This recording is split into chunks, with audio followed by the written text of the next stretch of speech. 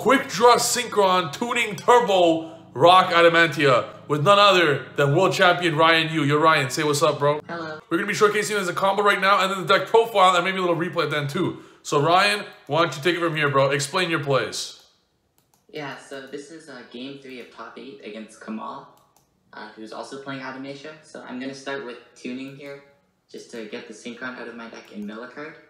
And then I can pitch the Analyzer from my hand with Quickdraw Synchron and revive it with Signs to stack Doki Doki. Nice. So this is basically perfect because I get to get the full combo with protection from the Guardian that I'll summon off Doki Doki.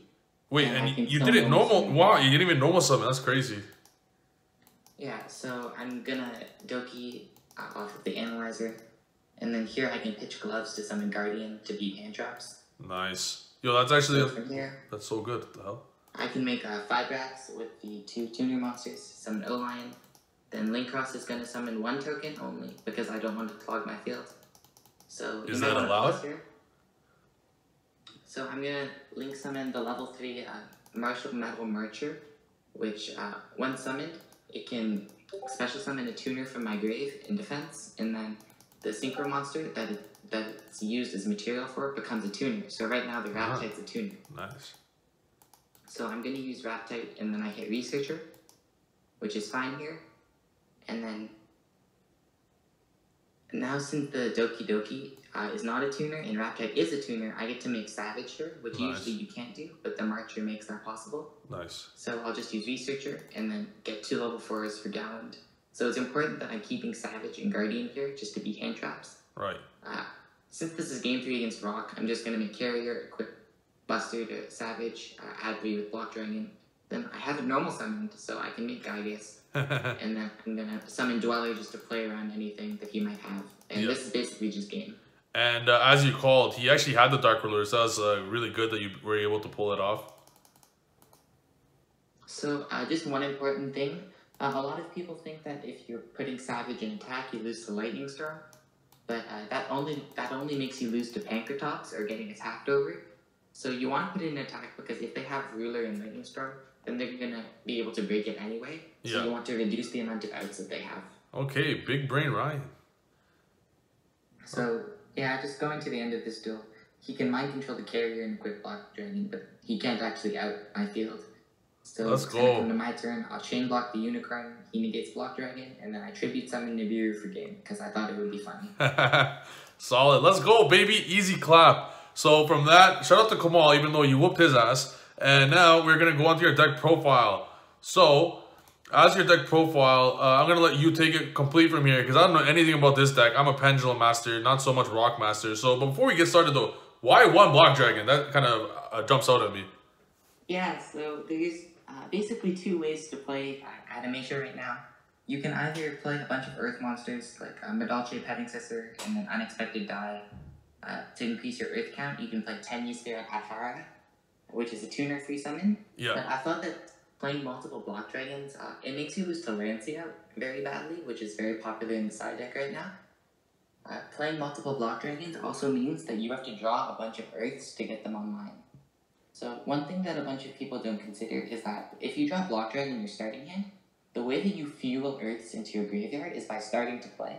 So if you make Fiber and it gets negated, then you just have a dead Block Dragon in your hand with a couple more Earths that are just bricks. So I wanted to reduce the amount of bricks in my deck. Ah, so you play these, so it's like, it kind of like extends everything, right? Yeah, I felt like a lot of the rock monsters that you don't want to draw would rather be in your grave, so that's why there's 3 Gygas and 2 Gloves there. It also turns on the Reborn spells to let you play through hand traps. Like dumping Guardian with a Quickdraw and then reburning it back is amazing. And Quickdraw can be summoned whenever in the turn, and it makes Halka 5-Racks, or it can be used as link material. So it's just a very versatile way to unclog your hands and play through hand traps. Nice, nice. So you have to play the full count for Emancipator cards, right? So yeah, at the start we have just the 1 Block Dragon and then the 9 tuners for consistency. Yeah. And then 3 Doki Doki. I was playing 2 Doki Doki for the 2nd LCS, which I got top 8 at. Yep. But I decided to add a 3rd because in the Metal Marcher combo that you guys just saw, the Raptite is a tuner, So you want to have a level 2 non-tuner to make Savage with it. And Doki is perfect for that. Right. And then 1 Weeping Idol. It's the same thing as Doki, but you can add it with Block Dragon for utility, and it's a good extender. Yeah. 3 Guardian, because you always want to play through hand traps. Yeah. So we just play a bunch of extenders and then reborn cards. So you're basically always going to be able to play through like multiple hand traps with this build. Right. And then 3 Gaius and 2 Gloves. I decided to cut the Adamantia Para and Adamantia Pickup for the tuning cards because I thought that they were extenders. Because if you're drawing multiple rocks with the Para, then half of your hand becomes dead because you can't normal summon twice. That's right. These cards are good. 3 Gygus is there because you'd rather mill Gygus than Gloves. Because Gygus is live when you summon a Gygus or Gloves from deck, but Gloves can't be used on another Glove summon. Yeah. And then we play a few level 4 extenders. So 1 Chithana, which is just a free summon when you don't control an effect monster. 1 Dinotheria. Free special summon, it's reactive. You do have to side it out going second though, because it lets your opponent reborn something from either player's grave. Oh, right, yeah. And then 1 Shade, because it's the best level 4 extender, and it's just a free summon. And notably, this deck can't play Petting Sister, because, well, you see the Ash Blossom there, but you also don't want to be playing Petting Cess with tunings in your deck, or Quickdraw, because it forces you to play in a way that's more susceptible to hand traps by using your extenders first. That's right. Smart. And then the engine requirements are just the O-Lion for the 5-Drops combo and the Gigantes for Block Dragon.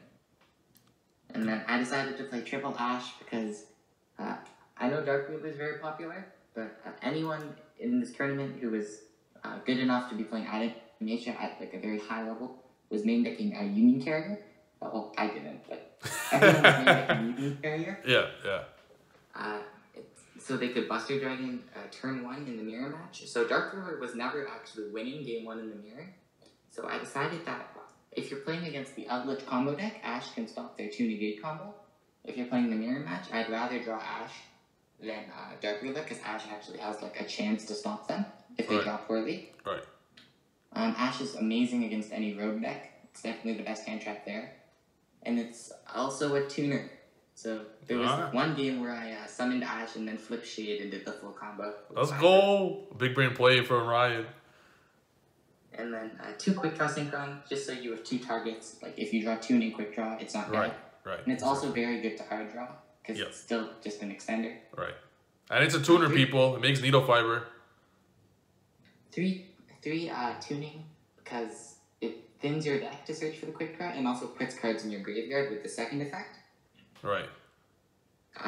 3 signs, 1 monster reborn, just, as I said before, get stuff out of your grave and play through cards with your extenders. And then 1 Twin Twister, because I didn't want to lose to Mystic Mind. Oh, fair. That's good. I think you need like at least 1 somewhere in the deck, like 1 out to it, you know? I also drew it against Zombie round 1, and he had Super Poly Zombie World, so he lost that game. Let's go. Let's check out your side deck now. So yeah, instead of playing Dark Ruler and Lightning Storm, I thought it would be more optimal to be playing 12 hand traps in total. So there's 3 Nibiru, 3 Lancia, and 3 Impermanence. Yeah. So these are all very versatile. If you're playing against any combo deck, you have at least 9 hand traps that you can put in. Right. So against Adamantia, you can put in all 12. Against Eldritch, you also put in all 12 because they all have impact. Yeah. Against Water, you can put in everything except for Lancia. And against Orcus, you can put in all 12. Yeah. That's so good. I felt a lot safer throughout the weekend playing hand traps as opposed to Dark Ruler. I think that's a really good idea, actually. Even though like Rock could play against hand traps very well, but regardless, like you said, Dark Ruler is not game. Like Dark Ruler, you just get Dweller and the Buster card, and you still can't win against that. So that's probably correct. And then the rest of the side deck. One more thing, just so the people know. Let's say you'd side in all 12 hand traps, well 9 of them plus the 3 already main deck. Because it's possible for your Adamantia cards to whiff. What 9 cards do you take out for the 9 hand traps? So you have to take out Chithana and Dinotherium and Shade, because all of them conflict with going second, because you've got Nibiru that beats Chithana. Oh, right. Imperm for Shade, and then Dinotherium sucks going second. Yeah. So you take out those 3. You, depending on the matchup, you take out the Twin Twister. Yeah. You generally side out all 3 tunings. Probably all, yeah, but then you actually equals perfect. If you take out all 5 tunings and then those 4, it's like, oh wow, yo, that's really good. Like, kind of like fits perfectly. You're generally leaving in a couple Quickdraw synchrons because they're amazing extenders. Right, and you can take out the tunings. Okay, right. But that's good. It's not gonna it's not like you're taking out Emancipator cards, because that's what I was fearing. Because if you take out too many of those, you just can't play. Yeah. So the tuning engine's like an amazing side out too. Yeah. And generally you take out 1 Gygas when you go second because you want to have a battle phase. Oh, okay. Okay. Yeah. That's right. Well, all right, nice. And what about your extra deck?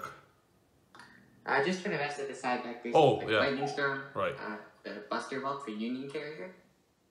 I didn't main it because I didn't want my deck to... I didn't want to go against a rogue deck and then blind carrier them and lose because my field is weak. I just don't like the idea of having to do that. Like, obviously, if you're in Top Cut, maybe that's more worth it because you know what everyone's playing. But I wanted to make my deck to be consistent in top as opposed to like win the event. Fair. So for the extra deck, there's one of the new card, Linkross. So this card's very busted because it just sends 2 tokens that you can use as synchro material. There's the IP Carrier, 5 racks, 3 Nightmares. This is pretty standard. And then Appaloosa. So the level 3 synchro is Martial Metal Marcher, which is definitely the new MVP synchro, I'd say, in the deck. Because it lets you extend into a tuner rap type, and it summons a tuner from your grave. So it gets you bodies for Appaloosa, and it's a 1-card rap site, which basically lets you get to the carrier combo, even if you miss. And then Herald, rap type, Dragite, Savage, Dweller, and Granite, which is all pretty standard. All right, bro, this looks super clean. I really like the deck, even though I don't know anything about it. And anything you want to say about this deck, or maybe matchups that you had? So round 1, I played against Zombie, as I mentioned, and that was pretty sweet because Zombie doesn't really do much. Yeah. Round 2, I played against Dinosaur, and well, it was probably deadly, with the new support. It is pretty deadly, but I just comboed him, and Ash actually saved me against Dinosaur. Nice. I Ashed his Misk, and then he passed. And then solid. Round 3, I played against Invoked. It was pretty simple. He made me go first and then couldn't out my board. Easy. Round 4, I played Adamantia, and I lost game 1, but then game 3, the hand traps came through. Nice. I played against Eldritch Combo at some point, which was my 1 loss in Swiss, so I went 7-1.